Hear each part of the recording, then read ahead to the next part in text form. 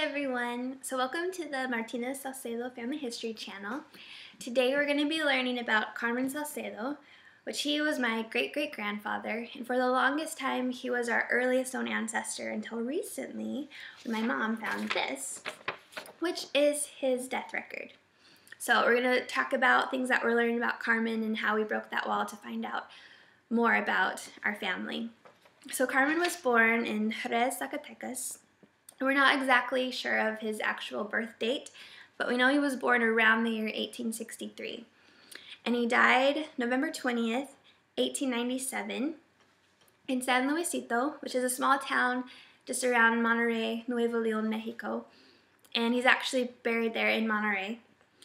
And he died at a very young age. He was only 35 years old, and he died of liver disease. So that's something that is important for us to know as his relatives.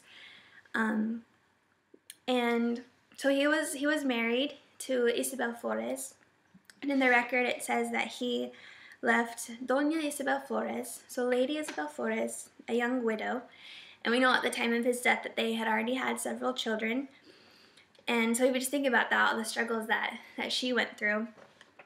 But back to the record, so in here it tells who reported his death, so who went to the place and told them all this information.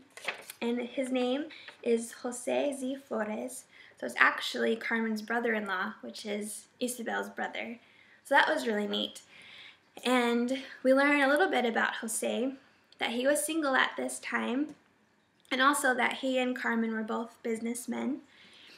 And, okay, so the thing that was really, really exciting was that we were able to find out who Carmen's parents were.